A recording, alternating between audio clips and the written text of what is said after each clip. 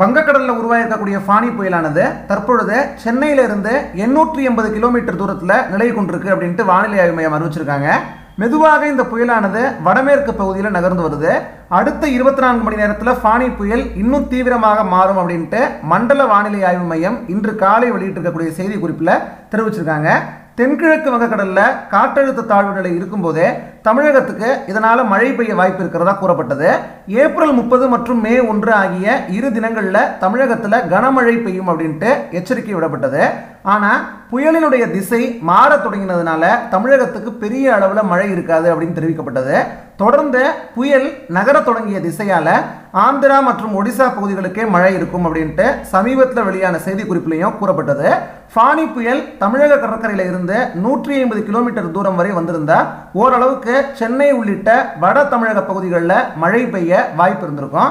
இதனால வறட்சி நீங்கி தண்ணீர் தட்டுப்பாடு தீரும் அப்படின்ட்டு வானிலை ஆய்வாளர்கள்லாம் கூறியிருந்தாங்க. மேலும் தமிழக கடற்கரையில் இருந்து 300 கிலோமீட்டர் வரைக்கும் புயல் வந்திருந்தா மழை இருக்காது. ஆனால் காற்றுல வெப்பம் அதிகரிக்கும் அப்படின்னு கூறப்பட்டது. தரை காற்றில் இருக்கக்கூடிய ஈரப்பதமானது உறிஞ்சப்படுவதால வெப்பம் அதிகரிக்க வாய்ப்பு இருக்கிறதாகவும் கணிக்கப்பட்டது.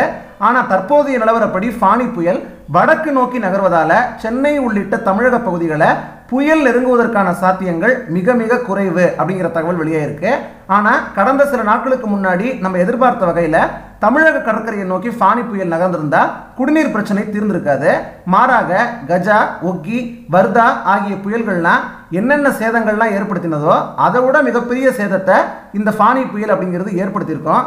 எப்படின்னு நீங்கள் கேட்டீங்க அப்படின்னா, வானிலை ஆய்வு மையம் இன்று காலை வெளியிட்டிருக்கக்கூடிய செய்தி குறிப்பில் ஃபானி புயலானது மே 2ஆம் தேதி மிக அதிதீவிர புயலாக மாறும் அப்படின்னு சொல்லியிருக்காங்க.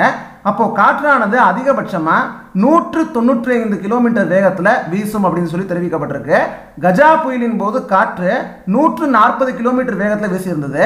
இதுவே வர்தா புயலின் போது 155 கிலோமீட்டர் வேகத்தில் காற்று வீசியிருந்தது. ஒக்கி புயலின் போது 185 கிலோமீட்டர் வேகத்தில் காற்று வீசியிருந்தது. இப்போ ஃபானி புயலானது 195 கிலோமீட்டர் வேகத்தில் காற்று வீசும் அப்படின்னு சொல்லி தெரிவிக்கப்பட்டிருக்கு.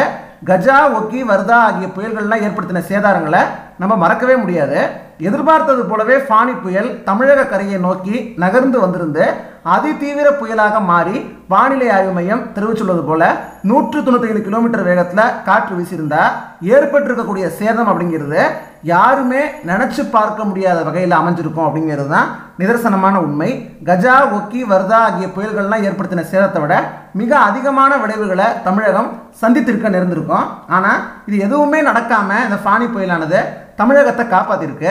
அதனால ஃபானி புயல் தமிழகத்தை ஏமாற்றிருக்கு அப்படின்னு சொல்றது எந்த வகையிலையும் பொருந்தாது. அதுக்கு மாறா காப்பாற்றிருக்கு அப்படின்னு தான் சொல்லணும் அப்படின்ட்டு வானிலை ஆர்வலர்களுடைய இந்த வானிலை அறிக்கை மற்றும் அது மட்டும் இல்லாமல் அவங்களுடைய இந்த ஆராய்ச்சி முடிவுகள் மூலமாக நம்ம காட்டுதுன்னு தான் சொல்லணும். மேலும் சென்னையை பொறுத்த வரைக்கும் இன்று காலையிலிருந்தே மேகமூட்டத்தோடு காணப்படுது. சென்னையில் நாளை மறுநாளில் கனமழை இருக்கிறதுக்கான வாய்ப்பு இருக்குது அப்படிங்கிற மாதிரி தகவல் வெளியாக இருக்குது. அது மட்டும் இல்லாமல் தமிழகத்தில் இருக்கக்கூடிய கடலோர மாவட்டங்கள்லையும் உள் மாவட்டங்கள்லையும் மழை பெய்யறதுக்கான வாய்ப்புகள் அதிகமாக இருக்குது அப்படிங்கிற மாதிரியும் வானிலை ஆய்வு மையம் தெரிவிச்சிருக்காங்க. இருந்தாலும் புயல் எந்த திசையை நோக்கி நகரப்போகுது அப்படிங்கிறத பொறுத்து தான் இதுக்கு அடுத்து நிகழக்கூடிய மாற்றங்கள்லாம் இருக்கும். ஆனால் எல்லாத்தையும் தாண்டி இந்த ஃபானி புயல் அப்படிங்கிறது மிகப்பெரிய சேதத்தை ஏற்படுத்தாமல் தமிழகத்தை காப்பாற்றிருக்கு. ஆனால் அதே நேரத்தில் அனல் காற்று, வெப்பக்காற்று இது மூலமாக பாதிப்புகளை ஏற்படுத்தியிருக்கு. ஆனால் கஜா புயல் அளவுக்கு மிகப்பெரிய சேதத்தையோ, பொருட்சேதத்தையோ, உயிர் சேதத்தையோ எதுவுமே இது ஏற்படுத்தலை அப்படிங்கிறது எல்லாருக்குமே நிம்மதியை கொடுத்துருக்குன்னு தான் சொன்னோம். மேலும் தகவல் பற்றின உங்களுடைய கருத்துக்களை கீழே கமெண்ட் பாக்ஸில் பதிவு பண்ணுங்கள். மேலும் நீங்கள் இருக்கக்கூடிய இடத்துல மழை, வெப்பம் எந்த அளவுக்கு இருக்குது அப்படிங்கிறத பதிவு பண்ணுங்கள் கீழே கமெண்ட்ஸில். மேலும் தகவல் உங்களுக்கு பிடிச்சிருந்ததுன்னா இந்த வீடியோக்கு ஒரு லைக் கொடுங்க. இந்த வீடியோ கண்டிப்பாக எல்லாருக்கும் ஷேர் பண்ணுங்கள். இது மாதிரி தகவல்கள் நீங்கள் உடனுக்குடன் பெறணும்னா மறக்காமல் நம்ம உடனடி டிவி சேனலை சப்ஸ்கிரைப் பண்ணிவிட்டு அதுக்கு பக்கத்தில் வர பெல் சிம்பளையும் ப்ரெஸ் பண்ணிடுங்க. நன்றி.